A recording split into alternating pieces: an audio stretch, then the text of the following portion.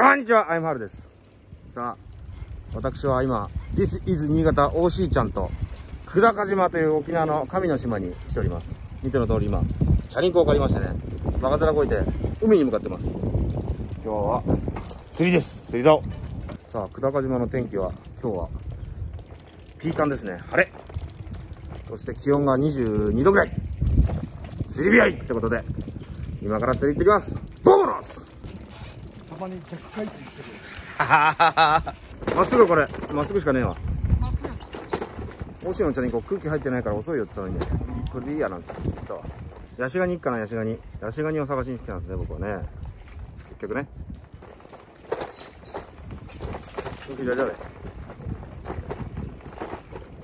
ということで、巨大魚、伝説の巨大魚&伝説のヤシガニ探しの旅、これから始まります。じゃあ準備完了。ここはですね、ハベヤン、なんだハベヤンって言うんしろよ。なんかごちゃごちゃ書いてありますけど、とにかくハベヤンってことで、ここでブー釣ったら化け物魚を釣ってやるっていうことで、あそこにいますね、釣り人が。あら、なんだあいつは。うわー、惜しいな。本当か。釣り人は俺のことすぐ騙すからな。しゃあいくぜ。風が強いんじゃないでしょうかね。まあいいか。ブーチ釣ったら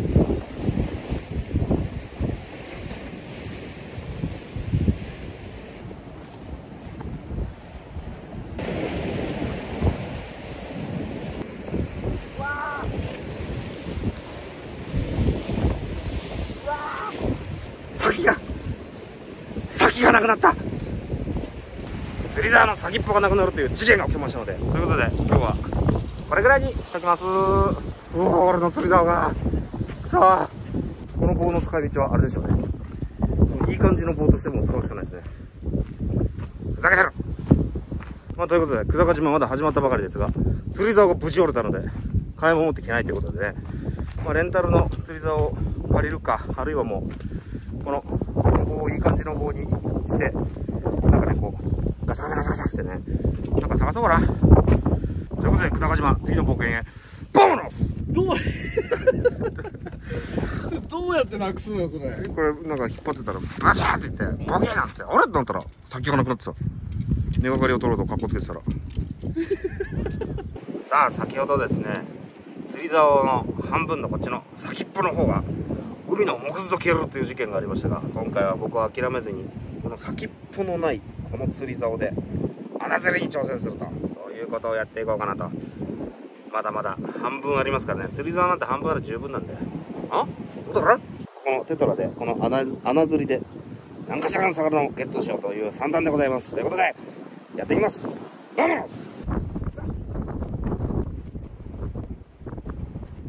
こんなんで行ってみるかね。こんなんで行ってみましょう。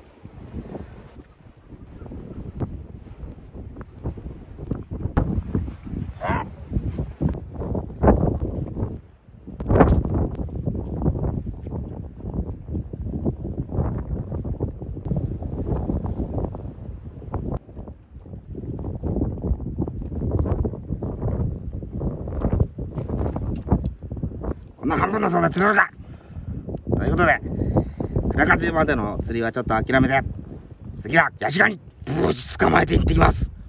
あ、トラだ。琉球トラ。白黒のも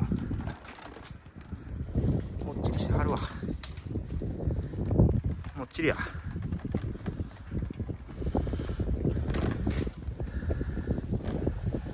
あ、こっちかな。とりあえずヤシガニ半島へ。とにかくヤシガニはね、アダンの実を食うってことなんでね、アダンの実がなってるところに行けば多分いるんじゃないでしょうか。偽パイナップルみたいですね、アダンの実って。もうちょっと海側行かないと。まずアダンの実を探そう。アダンの実ね。なんかちょっと曇ってきたかな。やっぱ沖縄あったかいといえどね、1月ですからね今ね、いわゆる真冬なわけですよ。だからヤシガニって冬眠するって噂は聞かないけど、やっぱり動きは鈍くなるのかな。当然雲とかいないしね。僕の友達のオオジョログも、バカでっけやつ、あいつもいねえかな。あ、なんか変な鳥だ。会長がいました。会長が伝説の、あれ伝説の鳥だな。見た？俺伝説を見えるかな。あ、どこ行っちゃった。あ、川から行ってるわ。カラスでしたね。伝説のカラスってこと？もしかすると。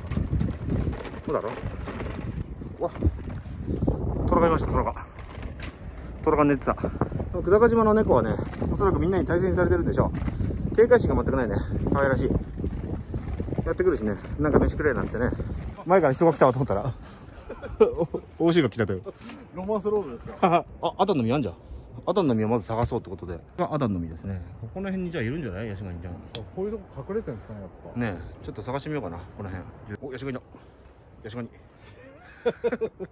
さあ、ちょっとじゃあ自転車降りてですね、アダンの実が見つかったので、この辺でちょっとヤシガニを探してみようかなと。これがアダンの実です。これね。偽パイナップルみたいな。これを好んで食うらしいと。まあ確かにこれバッチバチに硬いから、爪のね、握力っつうの。ヤシガニのパワーが生まれたんでしょうけど。ということで、ヤシガニ探し、ボモナスたわしのパーマ、パーマのたわし、頭の中までパーマネント。いいな、この棒。こんぐらいの棒欲しかったんだよな。これで新潟のヤギこと、バンバ。ミスターバンバ、これでね、折檻する、折檻棒。違うだろっつって、お前のご飯わらばんしたろなんですね。こんな断崖的にはいねえか、さすがに。久高島まで来てヤシガニが見つかるねなんてもう、こんな話があるかや。やっぱ石垣がなくダメか。ヤシガニ小僧のカンタロウ口笛吹き吹きやってくるヒュルルーくそ、どこにあんだヤシガニ。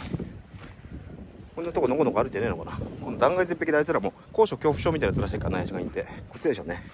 でも去年の10月から9月ぐらいかな、来た時にね、釣りをやってる地元のお兄さんたちがね、ヤシガニ 2,3 匹捕まえてたのよ。羨ましくなっちゃってね。まあ、トカゲとかもいねえな、やっぱり。この時期ね。いたなんじゃこのチクチク。なんだこのトラップはよ。ふざけてる。俺も変三郎だわ。あ、雲の巣があるけど、雲もいませんね。オオジョログモちゃんもひと夏の役目を終えて卵をぶち産んで、また次の夏まで出てこないつもりでしょうかね。ふざけてるよな、本当に。姿さえ見ればね、こんなジャングルだろうが行くんだけど、何もない、何もいないこんなジャングルに行きたくないからね。姿が見え次第僕はこのジャングル突っ込んできますよ。チクチクチクチクチクチク、すっごいチクチクするこれ。私の侵入を阻んでる。ちょっと歩いてみよう。もしかしたらいるかもしれないから。この辺ガサガサしてらね、バカなヤシガニが、ヤシガニの中でもバカな部類のヤシガニがね、この辺寝てるかもしれないから。バカだから。これがチクチクすんだよ、こいつが。チクリン棒なんだよ、こいつな。いててててててて、チクチクする。もうやるなら一思いにグサッてやってほしいんだけど、これね、チクチクが一番嫌い。このチクチクを避けつつジャングル入っていきましょう。こっちならいけるか、まだ。あ、いいわ。このチクチクを一回このチクチクチクってね、100連チクを100連発ぐらいこのチクチクを我慢すればいけるわ。そっちに行くぞ。おらー、いたたたたたたたたたたたたたたたたたた。しゃあ、ハブだけ注意よ。ハブが寝てるかもしれないから。あいつら夜行性だからね、この辺の土の中とかね、温まって暖を取ってる可能性があるから。そこにこんな私みたいなランチキモの来たらね、それハブもブチ切れて俺噛んでくるから、あいつに噛まれたらもうおしまいだよ。ハブになっちゃうよ。ハブに噛まれたらもうハブとして生きるしかなくなるから。全然いねえな。あいつらどこにいんのマジで。穴潜ってんのかな。そんなにネクラあいつら。キモ。ガチキモじゃん。だとしたら穴に潜って一冬越そうとしてんだったらガチキモ。なんか畑が出たわ。畑、もしかしたら畑を食い荒らす悪いヤシガニがいるかもしれないから。なんとかに生息してるような、そんなだらしいやつらだからもうこっちから願い先だよ。草むらに行くからハブってやべえからね。ハブに噛まれた少年みたいな女の子のね話をこの間聞いたんですよ。で写真見せてもらったらね、もうやばい、死ぬ寸前だったよ。確かにその女の子ね、少年みたいな女の子、ハブみたいな顔してたわ。ハブに噛まれちゃって、もう多分あの子ハブとして生きてんだわ。あ、痛そうだったな、あの写真。ハブに噛まれてもうすごいとんでもないなって思ってね、手がアンパンマンみたいなんですよ、手。うんこくせえと思ったら肥料か。なんでうんこくせえなと思ったらこの島、うんこ島じゃないから、うんこの島だよ。あ、うんこくさい。これ人糞だろ、これ。人糞撒いてやがる、こいつら。恐ろしいな、本当に。人糞ってことだよ。やっぱ、ちょっとアダンの実がこっちないから、あっちだな。これ、あいむはるの大冒険じゃなくても、これ、あいむはる散歩だよ。もう、ちい散歩じゃねえんだからよ。久高島まで来てね、このちい散歩みたいなことやったら怒られちゃうよ、本当に。やられちゃうよ。もういいや、この際、ハブでもいいわ。寝てるハブでも、この距離を取って、こ距離を取ればね、勝てるから、ハブにも。この棒さえあればね、エクスカリバーさえあれば、このエクスカリバーを手に入れた私は、しかもこのアスファルトの上ではもう最強で、やってっから、やっちゃうよ。いや、いねえわ、ヤシガニ。ヤシガニみたいな顔したおじさんで我慢するか。ねえ、久高島にいるから、今、ヤシガニおじさん、ヤシガニおばさんがいるから、ステラおばさんみたいな、ヤシガニおばさんいるから、This is 新潟の OC 君がね、あいつを、ヤシガニだなんつって、ちょっとやらせるから、ヤシガニを振りしてくれっつって。見つかんねえから、OC に協力してもらおう。友達だからやってくれんだろ。ちょっと OC っつって、OC ヤシガニ振りしてくれっつって。おいいよなんつって。あいつは言うから、おいいよ、仕方ねえななんつって。で、丸まってその中にニュって出てきて、で、俺がパンパンっつって、折檻するっていう。あいつ手チョキにしてもらってね。で、俺の指を挟んでもらうとかね。そういうやらせが必要だ、これは。話になんねえわ。いねえわ、ヤシガニ。バンバがいれば完璧なんだけどな。あいつは何でもできるから。ヤギにもなれるし、ヤシガニにもだってなれるよ、きっと。バンバなら。やっぱ釣れるところがダメだわ。しょうがない。俺のやらせのためには、This is 新潟の力が必要だわ。あいむはるの大冒険を成立させるには。この辺からね、こっちから、ヤシガニ役のOCがもそもそ。ね、あっちからヤギ役のバンバがもそもそ。ね。で、そこに NHK のダーシがいて、で、ガンちゃんそこで酒飲んでると。完璧だよ。で、ハブとヤギ。ハブ&ヤギ VS あいむはる。with エクスカリバーで。まずヤシガニ叩かなきゃいけないから。ヤシガニ叩いて、で、ヤギをつくと。で、ヤギにわらパンシぶん投げてあいつら食うから。バンバ。そこまでやってくれるから、バンバ。ということでね、ヤシガニがちょっと見つからなかったんで、まだまだ沖縄滞在続きますので、ちょっと市場かなんかに行ってヤシガニ買おうかな。とりあえず今からね、久高島に同行している、This is 新潟の OC 君、あれにヤシガニのふりしてくれっつって頼むから、今日ちょっと無理かな、ヤシガニなんて言ったらもうしょうがないわ。もう市場だわ。で、あいつがね、いいよっつって、おいよ、ヤシガニやるよなんて言ってくれたら、このエンディングでね、この動画のエンディングで、ヤシガニ役の OC を見れますので、皆さん動画残りわずかですが、ぜひエンディングまで見てください。ということで、今日はこれからにしてきます。失礼します。何これ、水晶バカモ。ガラスではない。水晶だ。水晶だ。ヤシガニではなく、砂浜で水晶を拾いました。水晶ゲットだぜ。水晶なのかなこれ。でも重いしな。石だ。石の重さで。よくわかんないけど。とりあえず、水晶ゲットだぜ。